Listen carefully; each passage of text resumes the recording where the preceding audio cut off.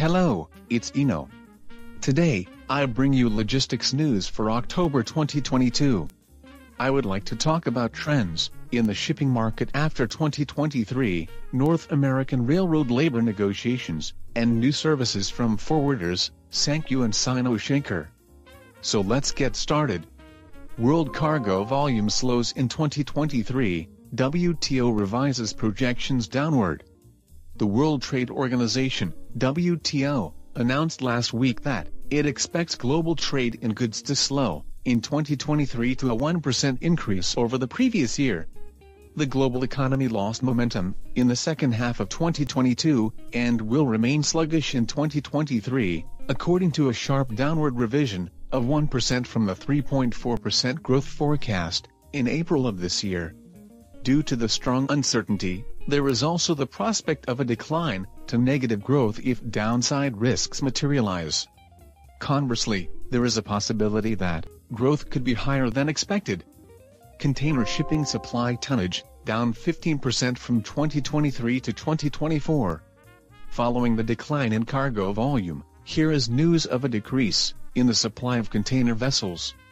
Container shipping supply tonnage could decrease by up to 15% between 2023 and 2024 due to environmental regulations and slow steaming, according to an analysis by container shipping analysts.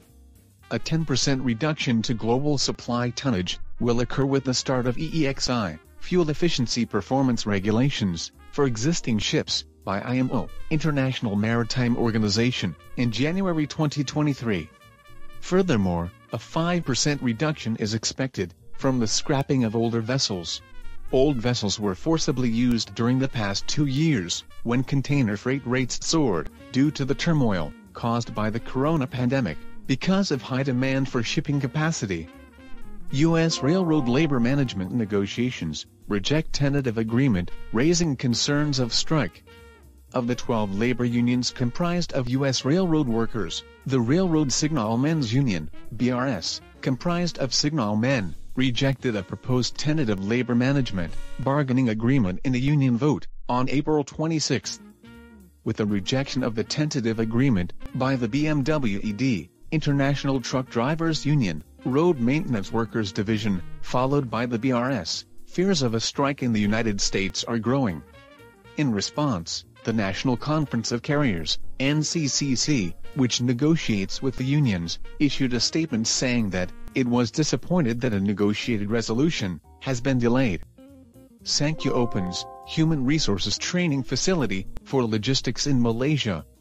Sankyu, a Japanese-affiliated forwarder, has opened its first overseas human resource development center, Sankyu Technical Academy, in Johor, Malaysia.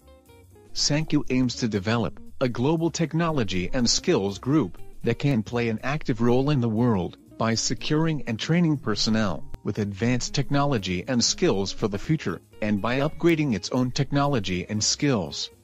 Sankyu President Nakamura commented, "We hope that the employees in Southeast Asia who grow up here will be active in the global field and help create happiness for people, not only in Malaysia but around the world." Seino Schenker differentiates itself with LCL. Japan-Germany now offers direct flights to from Nagoya. Seino Schenker is strengthening its ocean freight consolidation service, LCL. In August of this year, Seino Schenker added a service to Nagoya to their direct LCL service from Hamburg, Germany to Japan. By the end of this year, it will also start direct LCL service from Nagoya to Hamburg, establishing an import-export LCL transportation network connecting major ports in Japan and Germany. In addition, it is promoting in-house LCL services to from Japan by utilizing the group's hubs. Furthermore, it plans to launch a new LCL service to Germany through sea and rail, which combines ocean transport and China-Europe rail transport. Let's begin news commentary section. First, I brought you the news of WTO's announcement of a decrease in cargo volume after 2023. According to WTO, import demand is expected to soften as economic growth in major countries slows for different reasons. In Europe, soaring energy prices due to the Russia-Ukraine war have put pressure on households and increased manufacturing costs. In the U.S., monetary tightening has affected spending on housing, automobiles, and fixed asset investment. The Fed, ECB, and Bank of England are all raising interest rates to combat inflation, and in China, the zero-corona policy and production disruptions are being compounded by weak external demand. This August, WTO has stated that this may be indicative of a decline in global demand, as product delivery times have been shortened and inventories of finished goods have increased. It will be interesting to see what happens with service contract with shipping companies in the coming year. Next up is news of a decline in the supply of container ships.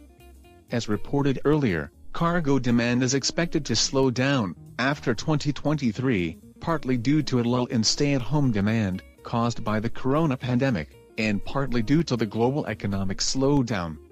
In addition, regulations by EEXI and others, and the scrapping of older vessels are expected to result in a decline in the supply of vessels. EEXI is a technical approach adopted as a short-term measure for the IMO's 2030 CO2 emission reduction target, and it quantifies and regulates CO2 emissions per ton-mile for ships.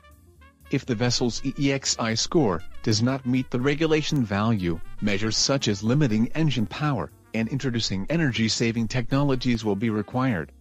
Countermeasures include converting to multi-fuel engines, changing fuels, and incorporating scrubbers for exhaust gas cleaning systems.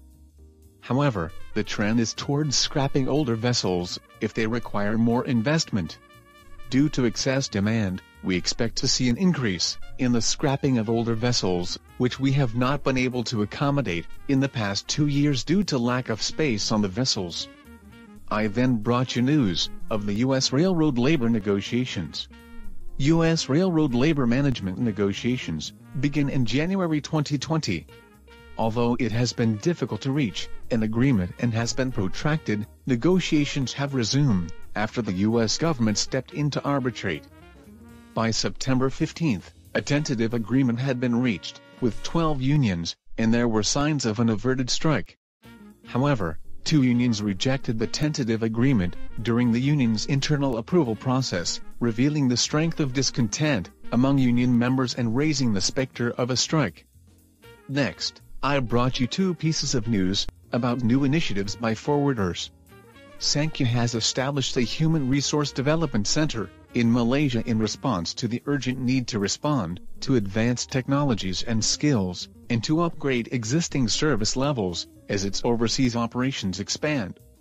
34 courses are planned for employees of Sankyu's overseas subsidiaries, including maintenance training and machine maintenance training, aimed at upgrading their skills.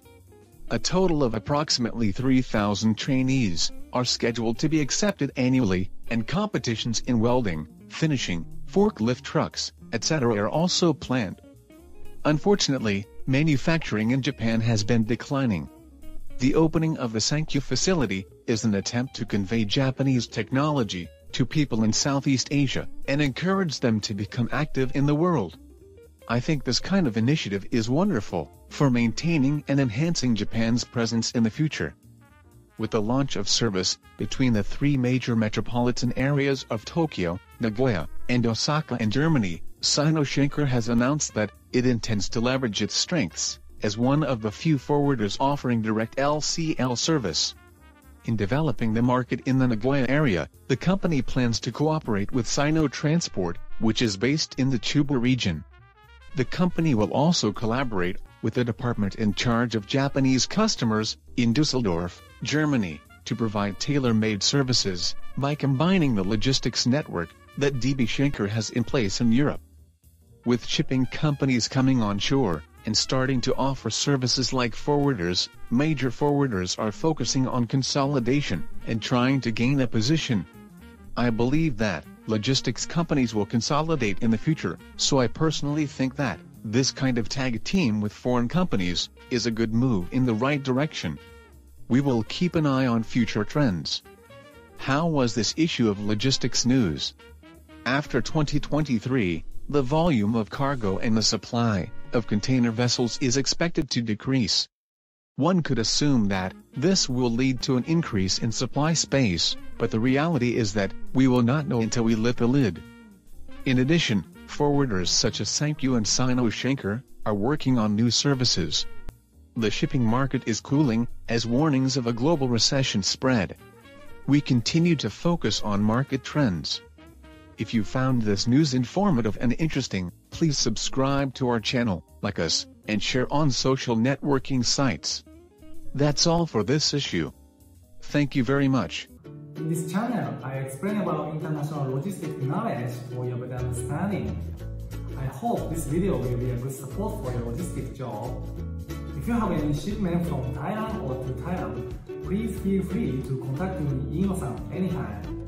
Also, I'm very motivated to keep updating these videos. If you subscribe, press good or comment anything. Well, thank you. See you next time.